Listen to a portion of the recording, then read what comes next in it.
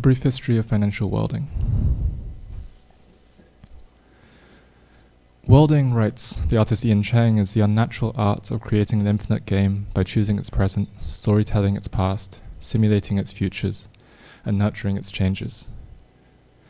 As a maker of simulations, Cheng's definition is willfully ambiguous as to which world is at stake.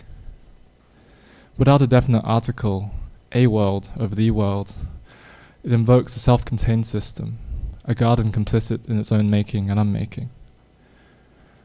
To replace the definite article and return to the fabric of reality as such, worlding happens both in and of the world, like a map that reconfigures the territory. Worlding is both a projection of new spaces of inhabitation and the world's ongoing transformation of itself and its subjects. One could speak of worlding as the transformation of conceptual technologies such as time, nature, or value, which order a social, ontological, and epistemological reality. As the late anthropologist David Graeber wrote, the ultimate hidden truth of the world is that it is something we make and could just as easily make differently. The disorientations of this transformation are felt acutely in times of catastrophic uncertainty and its attendant narrative collapses, where the worlding of a world entails a new sense of time and a reorganization of concepts.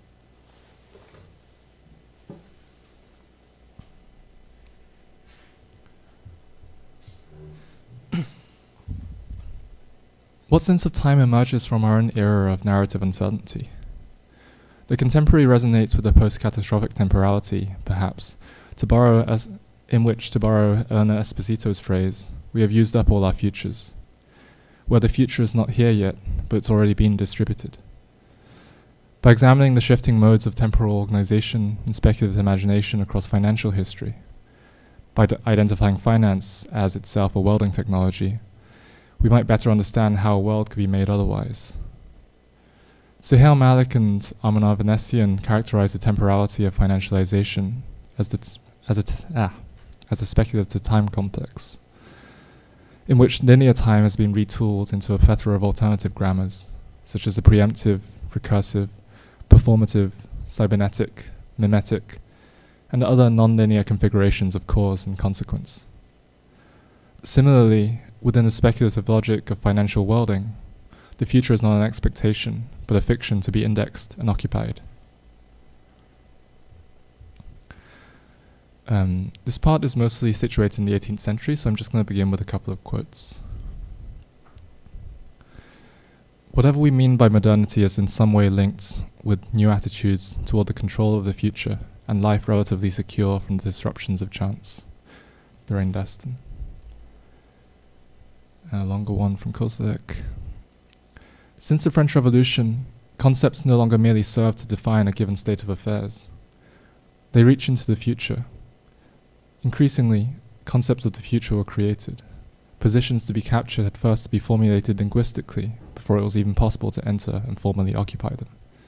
The substance of many concepts was thus reduced in terms of actual experience, and their aspirations to realization proportionately increased. Actual, substantial experience and the space of expectations coincide less and less. It's Reinhard Kozlek. Between Kozlek and Daston's accounts of post-Enlightenment temporality, you could maybe see two related concepts of the future emerge. For Daston, it's a future that can be controlled relative to the insecurities of chance, a statistical ordering of the world and time to be ensured, wagered, and hedged against. For Kozlek, it is the emergence of a constructionist count of the future, which must exist in the virtual before it can be entered into the horizon of the actual.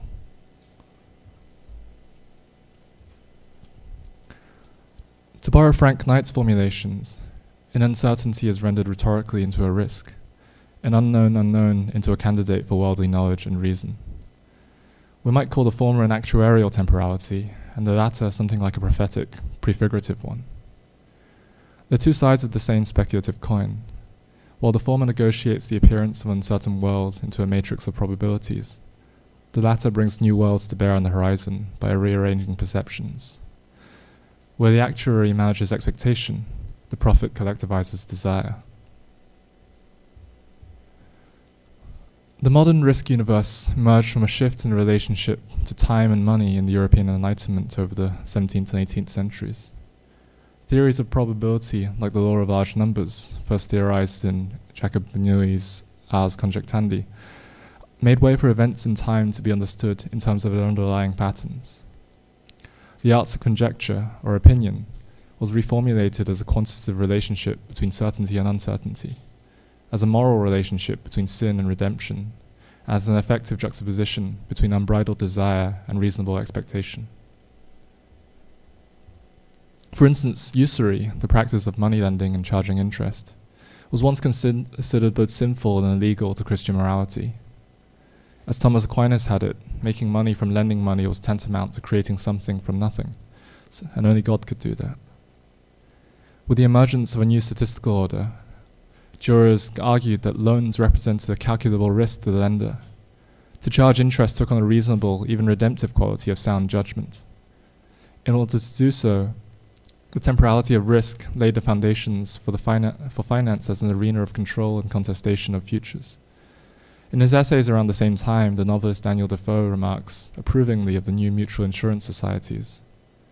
Quote, "General peace might be secured all over the world by it. All the contingencies of life might be fenced against, in this method, as fire already is, as thieves, flood by land, storms by sea, losses of all sorts, and death itself." This reframing of contingency also saw an explosion of financial innovations: lotteries, insurance schemes, tontines, and scams. French debt, in particular, had mostly been taken out in the form of life annuities. In this scheme, the creditor sold the promise of a future annual income in exchange for a lump sum payment to the creditor, in this case, the French state. You can pay 10,000 livres on the longevity of someone's life. Say this person could be your child, your relative, or the Pope, and the state paid you back in fixed percentages until the end of that life. In the decades before the French Revolution, these annuities had become so popular that Louis XVI used them to finance much of his indebted treasury. In one infamous scheme, the 30 Virgins of Geneva, the bankers and noblemen of the Swiss capital issued annuities on the heads of their daughters and spread their risk by packaging them into a financial security, not dissimilar from a mortgage-backed security. The resulting product was so popular that Voltaire complained that Geneva was becoming better known for annuities than for Calvin. As Rebecca Spang writes, if in some horrible conflagration the entire female population of Geneva had perished simultaneously, it might have been as much as 40% of the French monarchy's short-term borrowing that was redeemed in an instant. While seemingly unorthodox, the 30 Virgins were reflective of a way in which futurity was bound up with notions of credit fundamentally rooted in social security. With their exceptionally privileged status and the spread of risk across their numbers in turbulent pre-revolutionary days, the lives of the 30 girls were amongst the surest bets in Europe. The speculative financial innovations of the 18th century foregrounded a fractious dynamic between money and narrative vis-à-vis reality. Mary Poovey argues that the emergence of paper money played a key role in the development of an eventual breakup of the continuum between fact and fiction. In the speculative wilderness of the early finance, in order to distinguish between valid and invalid forms of paper money, people needed to develop new ways of reading that grew in tandem with print culture, and new forms of writing, especially in or about the market mania. Money, in a sense, became a mediator for the development of factual validity. Poovey observed that in moments of speculative crisis, such as the South Sea bubble of 1720, the continuum ceased to matter because every share attained its value, not from some underlying gain by the company it represented, but also from the desire of other buyers to purchase the company's stocks. Like narrative fiction, speculative investment involves a suspension of disbelief, where a fact is upheld so long as others believe it too. In the movement of collective belief to manifestation, worlding is far less concerned with facts than with whether belief can be suspended until a prophecy is fulfilled. As a fellow traveler on the fact-fiction continuum, money proved an ideal vehicle for this journey.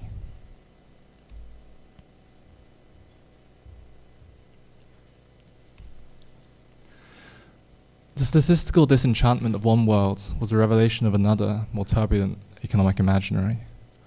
By the 19th century, far from a control of the future imagined by Defoe, the financialized market economy began to resemble something more like a turbulent weather system, subject to inexplicable catastrophe. The 19th century economist Lord Overstone believed that the mysterious economic cycles repeated roughly every decade, entering its lows with the emergence of disease credit owing to faith in things unseen. In the years before the French Revolution, the proto-abolitionist priest Abbé Raynal wrote, "The crimes of the kings and the sufferings of people will render universal this fatal catastrophe, which must detach one world from another, foretelling that Europe may someday find its masters in its children." This is a picture of the Haitian revolutionary Toussaint Louverture, who had a copy of, had a bust of Abbé Raynal in his study, and this is a kind of curious print that shows him reading Raynal, apparently. And so the financial crises, era of financial crisis was born at the height of the European colonialism, and the collective fervor of speculation was also bound up with that most fundamental of narrative fictions, the nation. The Panic of 1825, arguably the first commercial crisis, was tied up with speculation in London over the debt instrument of new nations, such as Venezuela, Bolivia, and Peru, which had recently won their independence from the Spanish. One episode involved the financing of an entirely fictional nation, Poye. Its protagonist, Gregor MacGregor, was a Scottish mercenary who had fought under the liberator of America, Simón Bolívar, as well as the future president of Venezuela, José Páez, firmly cementing his position as a member of the revolutionary elite of these fledgling South American states. Having witnessed the flood of speculative capital pouring into new American sovereignties, MacGregor formed financial ambitions of his own. In 1820, he found himself at the court of King George Frederick Augustus, an indigenous leader of the people of the Mosquito Coast in contemporary northern Honduras. The part British indigenous king granted MacGregor use of a swampy stretch of Mosquito territory. By his own decree, MacGregor assumed the role of the cacique, or sovereign prince, of this new land, Poye, which was roughly the size of Wales. MacGregor arrived in London in 1821, just as feverish investment into Latin America had begun to take hold. He'd come to sell Poyesian assets, loans, and acres of Poyesian land to financial investors and would-be settlers alike. To this end, MacGregor established an elaborate alternative reality, a state composed almost entirely on paper. For Poye, he had designed a flag, elaborate army uniforms, minted a currency, drawn up a constitution, and made a coat of arms. In Britain, he set up diplomatic offices and commissioned a lengthy publication entitled A Sketch of the Mosquito Shore, which detailed the natural riches of Poye, quote, chiefly for the use of settlers. The sketch described its lush flora, fauna, and mineral wealth. The land was said to be so abundantly fertile that a farmer could have 3 maize harvests every year. He could not have launched this scheme at a better time. As investments in the newly established sovereignties of Peru, Chile, and Colombia soared, Poyesian bonds and land grants appeared as similarly credible investments in a distant, resource-rich territory to be exploited. Between 1822 and 23, about 200 years ago now, over 250 British settlers sailed for 40 days to the Mosquito Coast, carrying fistfuls of MacGregor's own fiat currency, the Poye dollar, which he had printed at the Royal Mint of Scotland, for which they had sold their assets. On arrival at the Poyesian capital, St. Joseph, the colonists, or would-be settlers, found a marshland and little more. Most of them died of tropical disease. A few were rescued to Jamaica, and only a dozen returned to Britain.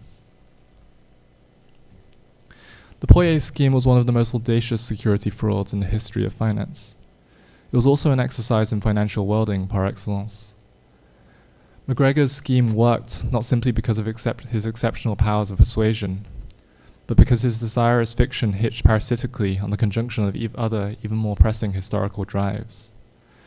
From the hunger for returns on high-risk foreign debt assets in London, to the proliferation of new sovereignties, the mirage of Poye was magnified by the convergence of multiple imaginaries. Many of the colonists who sailed from Edinburgh to Poye were themselves displaced peoples, Scottish crofters who had been dispossessed during the Highland clearances. Together, these vectors of financial, cultural, and affective investment were enough to bind an elaborate fabulation into a latent reality, a terrain to be expected in order to be inhabited, and was soon enough constrained through financial investments, such as a reality otherwise would be unthinkable. In particular, the scheme struck at the ambiguity at the heart of finance and nationhood, elusive notions whose substance allied between legal fictions, social imaginaries, and material facts. In Benedict Anderson's well-known formulation, a nation is an imagined political community, conceived as a solid community moving steadily down history, imagined as a coherent collectivity despite the fact that a member will never encounter more than a handful of their compatriots. A financialized reality speculates on the desires of others, converging expectations on the exchange into the figure of price, which becomes a mediator for collective desire itself. To colonial speculators on the London Stock Exchange, during a period of geopolitical narrative collapse, was Poye any more factual or fictional an investment than Venezuelan or Peruvian bonds? Put another way, was Poye a scam or merely a suspension of disbelief, an exercise in collective delusion that is itself a prerequisite for a nation? Arguably it was both. Having witnessed the fact of new nations emerging from revolutionary fictions, MacGregor challenged the foment of colonial speculation into a fiction of his own. For 2 short years between the coronation of the cacique and the arrival of British settlers on its shores, Poye seemed real enough.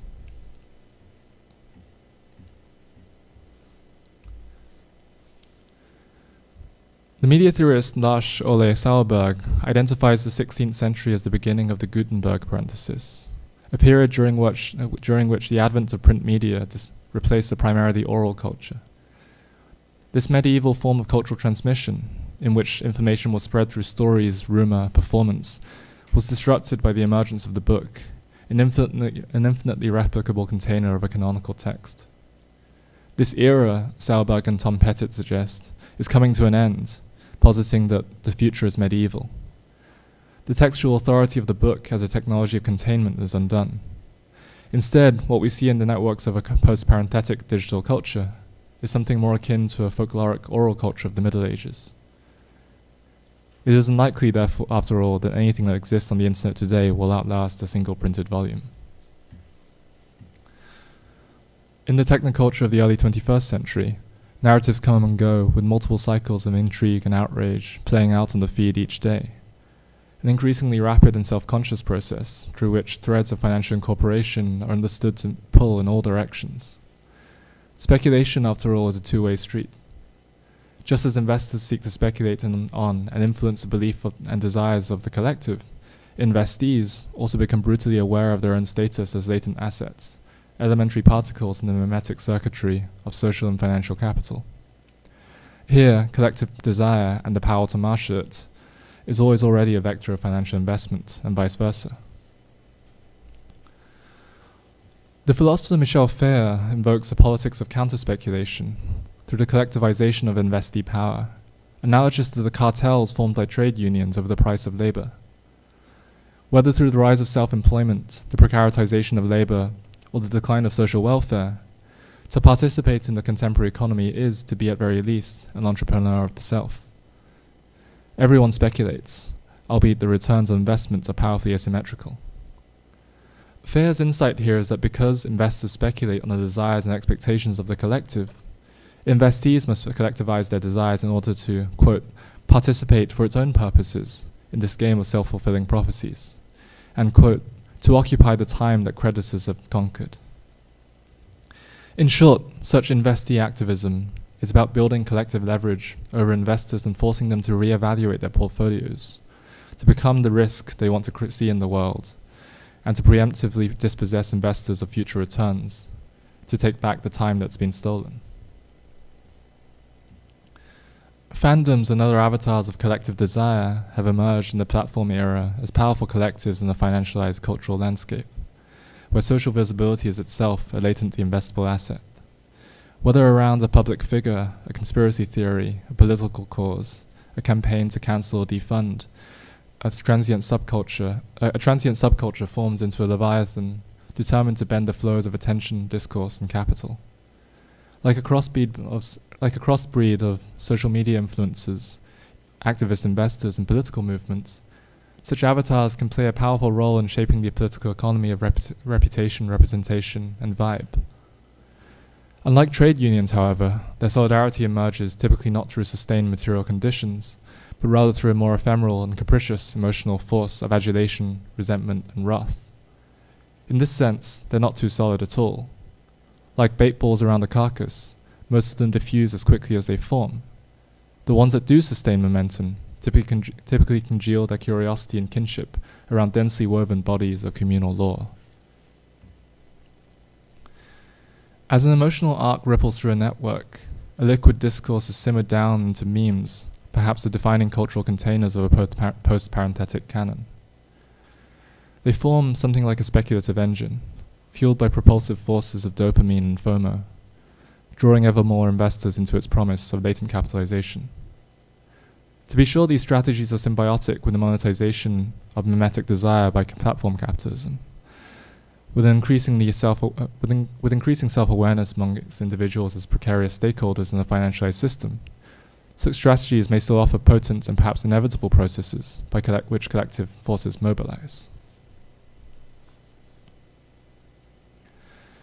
In a complete market, derivative theorists tell us, quote, there is a price for every asset in every possible state of the world, where every risk is hedged and the truth or price of every asset is discovered frictionlessly. In a society increasingly bound up with the consequences and cultural logics of markets, finance functions as an indexical engine, endlessly proliferating new linkages between creditors and debtors, investors and investees, prices and expectations. This engine seems fueled by a fantasy of capture. At first, the capture of space by time, then time by contingency, the recursive generation of uncertainty, information, and difference. A world derives its value, naturalizes itself, through its capacity to operationalize and deficit and desire, and through the depths of its temporal imagination, the richness of its promise as a future to be occupied. In an alternative history, the Poye settlers almost found the resources they needed to establish a new colonial nation. MacGregor himself eventually fled to Caracas, where he was recuperated as a hero of the Independence War and welcomed with a military pension for the rest of his life. Contemporary forms of counter-speculation could be seen as a metastasis, not a departure, from a longer history of financial worlding. As Toby Shore and Laura Lottie and Sam Hart of Other Internet write about the crypto space, quote, at inception, tokens are neither digital stores of value nor equities.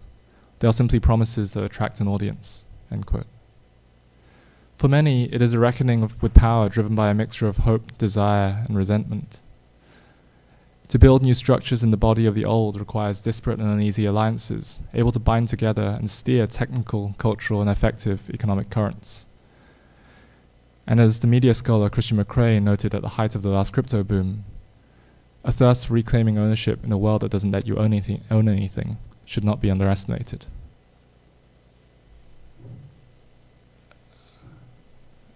That's everything from me. I don't know how long that was, but I'm gonna step away now. See you later.